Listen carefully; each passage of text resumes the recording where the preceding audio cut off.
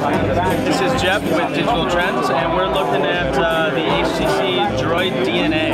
This was just announced today. It is a brand new phone for Verizon from HTC, and it kind of encapsulates a lot of HTC's kind of innovations over the last year.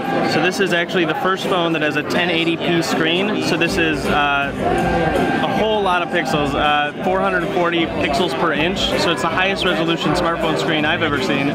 I believe the first one on the market in North America. They released a version of this in Japan not too long ago. So you probably can't see it on the video there, but it's just extremely smooth. It reminds me of the first time I used like an iPad 3. Just extremely smooth. Even the animations are faster. This runs on a new quad-core processor that also works with LTE. That's a new thing as well. So a lot of innovations there. It runs on Jelly Bean, which is nice. Runs a newer version, HTC Sense 4.0 Plus, the newest version of that.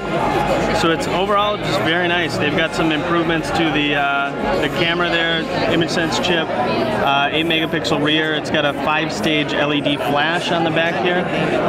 This one's tethered down, as you can see. But overall, very nice design as well.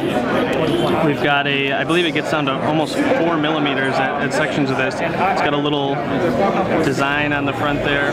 On the sides there, it uses the typical Droid colors, black and red.